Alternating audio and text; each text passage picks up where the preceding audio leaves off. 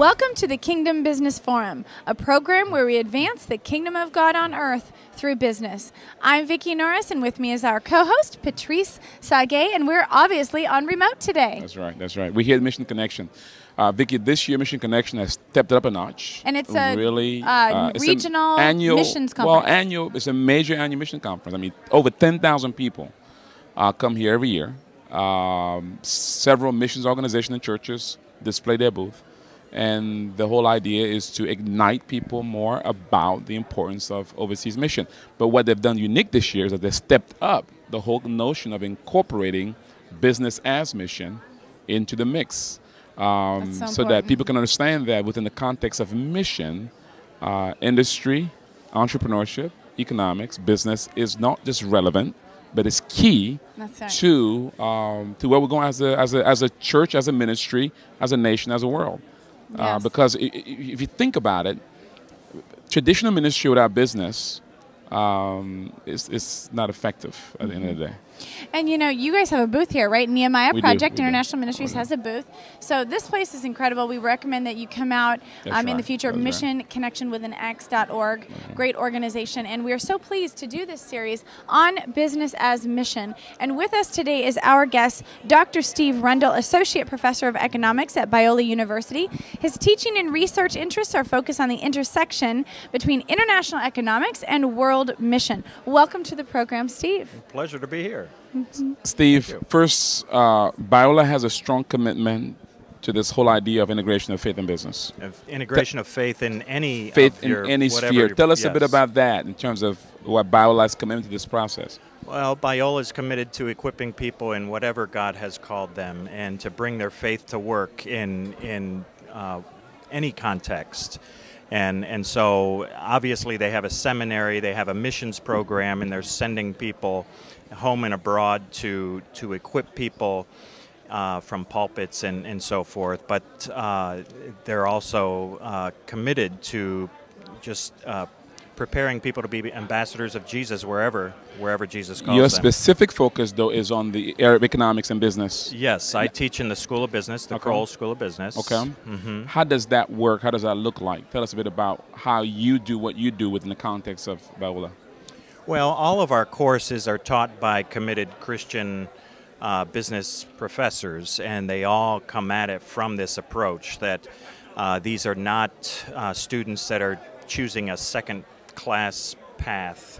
Hallelujah. Yes. But that God has equipped them uniquely to do business, and they enjoy business for a reason. That's how God made them, and they shouldn't apologize or feel embarrassed. And our role as teachers then is to equip them to be excellent business professionals, professionals who bring their faith with them. And so I teach in many of the upper division courses when they're juniors and seniors, and I get to start to give them a vision for the world.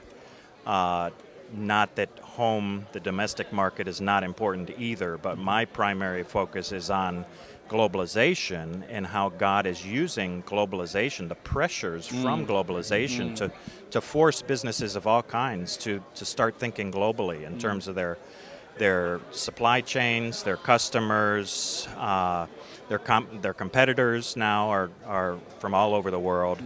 And so whether they like it or not, most business people now have to have a global perspective on things. And even the staffing is global the world. Oh, absolutely. I have a student in an MBA class this semester who she owns a restaurant in Los Angeles, and I said, well, with some exceptions like hair salons perhaps and restaurants, and she said, oh no, I'm now getting my menus printed in India. Wow. I have to. This creates a lot of opportunities for Christian business people. So, Steve, beyond the natural process of understanding how global enterprise works and the cross-cultural business, tell us how you integrate the faith element to that and how that plays together.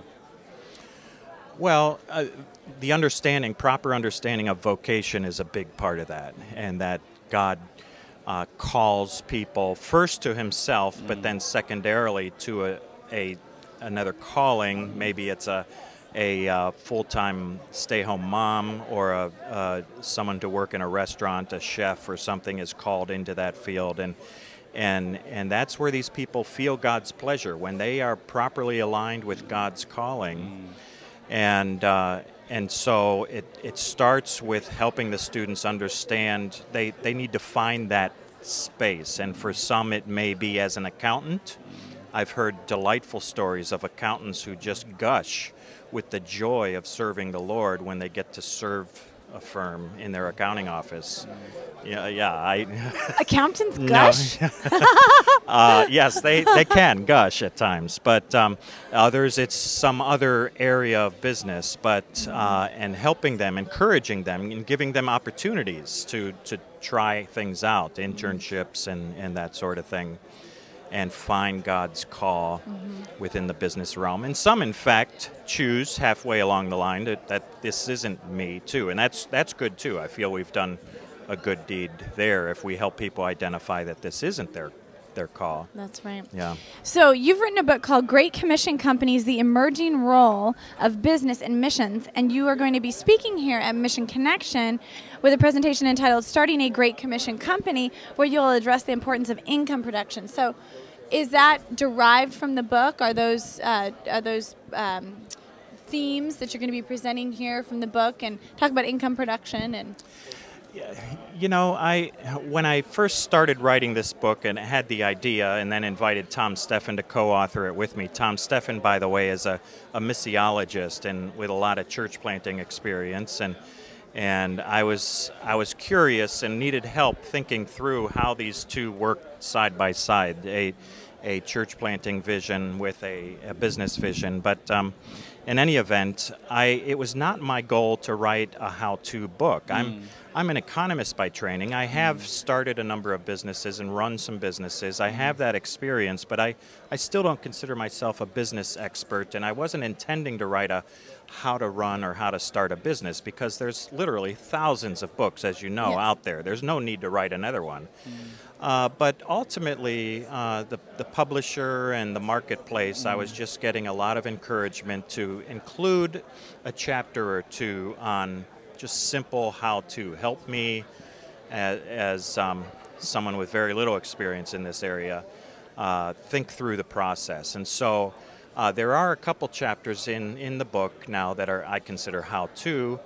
And it is a little bit different because it's not just a product market you have to think about and all the things in terms of a business plan, but if you want to have a kingdom impact, there's also some other things you need to think about. And like what? Could you give it? Give us some examples. Well, what exactly is the quote-unquote ministry impact? And I put quotes around that because I think even the making of widgets is pleasing to God and is a ministry. It's a service to the community of its own kind. And you know, Steve, I want to make sure that viewers catch this. One thing I appreciate about how you've been sharing so far, you've been emphasizing the idea of calling in all vocations. Yes. Yeah. And now you're taking a different dimension. You emphasize the idea that everything that we do within a company is ministry. Yeah. And it's worship. Not just when we interact with a customer, but even when we're making widgets. That's the important thing to understand. Yeah.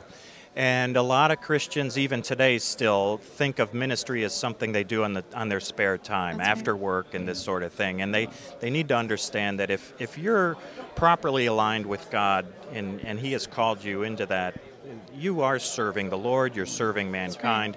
There's a few industries that are not pleasing to God, and so I would not consider that ministry. But if you're serving, even if it's as mundane as a widget, you know, what is a widget anyway, right? But if you're serving society with that, it's honorable.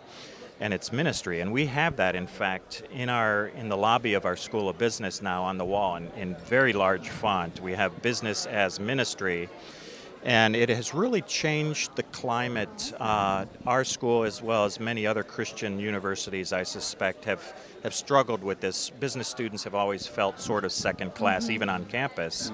Right. And now it's a reminder that, yes, I'm being equipped just as much as those nurses and those pastors. I'm being equipped for ministry as well. Well, and historically, people have always said, I felt a higher call, and we're supposed to all That's right. conclude that Oh, that yeah, means that now yeah. you're going to become a pastor. Yeah. And so you're going to leave the place where you have thousands of people under your sphere Oh, of yeah. influence, Yeah. and you're going to go and try to, so I think the business person has always felt like, where's Yeah. my place? Yeah. But it can go beyond that. And this is where I sometimes have to encourage business people, Christians who are sincere about their faith, they love the Lord and love their business, and help them think through, okay, beyond that, what else could you perhaps be doing? And we heard a testimony last night from Bill Job about how he has found ways to reach into the beggar communities and the handicapped and so on, and minister to them in ways that many charities would approach it differently, certainly, and some may not even be able to do it with the credibility that he does and the impact that he has. And so businesses can have a unique extra ministry impact, and especially in the neediest parts of the world. I think it's an important story to get out there. Steve, lastly, are you seeing the reception be more and more? Are you pleased with what's happening nationally and globally in terms of this whole concept? Yes, yeah. And you've probably seen this too. It's bubbling up everywhere around the world. It's not a single charismatic speaker who has been rallying the church to get around this idea. It's everywhere, simultaneous, spontaneous cultures. You find Christians wherever there are Christians. You find people suddenly embracing this in a fresh way. And so now our role is, what do we do with that? And I get excited because I see this as God is reinventing the whole missions enterprise. That's right. How you do ministry, period. Right. We Yeah. used to think of it in one context, That's not a charity context, a mission agency that's funded by the donations That's of right. church people That's right. and so on. And this is how we funded ministries of all kinds. And ministry, naturally, by our way of thinking, happened within charities. That's and right. businesses, if they did anything honorable, it was donated to some of their profits to ministry. And now I think God is helping wake us up to see that, no, there's this I want to use this Amen. as That's well. right. Amen. That Yeah. is awesome. Thank you so much, Steve. Yes. Oh, I love this. God is deinstitutionalizing everything, amen. and Yep. He is individualizing our personal responsibility to bring forth the kingdom. And our viewers need to know that he is the author, at least co-author, of The Great Commission Company, which is a book that has impacted a lot of people. Honored to meet you today. Keep up the good Thank work. you. Also Pleasure the to be author here. of Economic Justice in a Flat World. So That's you can right. get those books from Dr. Steve right. Rundle. We thank you for tuning in today to the Kingdom Business Forum. Do find us on Facebook by typing in Kingdom Business Forum, and also on YouTube at KB Forum. Thanks for tuning in.